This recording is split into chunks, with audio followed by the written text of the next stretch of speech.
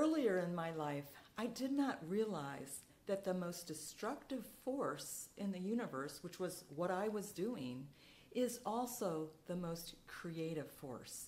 And it all had to do with how I responded to that force. That force is conflict. And so how we respond to conflict will determine whether we have freedom and innovation or whether we stay stuck where we are. In this video, I am going to share with you what conflict is at its most basic core and what those choices are where we can either stay stuck or find freedom. I'm Valencic, and I have been studying, teaching, and writing about conflict for 3 decades. So first, what is conflict?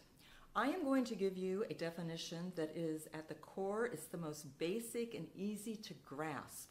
And it comes from the Latin roots of conflict, which con means together and flict means to strike. So literally, conflict is to strike together. As we understand this, right here is the secret to whether we innovate or we stay stuck. The way we react to all of those different conflicts at its core is the same. And so understanding this, and do this right now, take your fist and push them together and just feel that.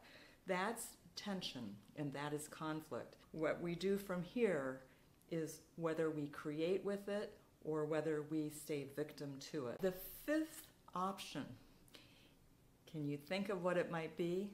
The fifth option is where we have conflict mastery, and it's what I call spiral impact. And so what I do, rather than push, rather than sneak around, and rather than do nothing, I actually will embrace the conflict as a way for me to grow, a way for me to explore what other options are. And this is where I can do some personal development, and I can come to some really fantastic conversation with the others so that we can create something that's beyond either one of us. And it's not pie in the sky, it's absolutely possible, and I do it all the time, and I call it spiral impact, the power to get it done with grace. And that is the core of my work.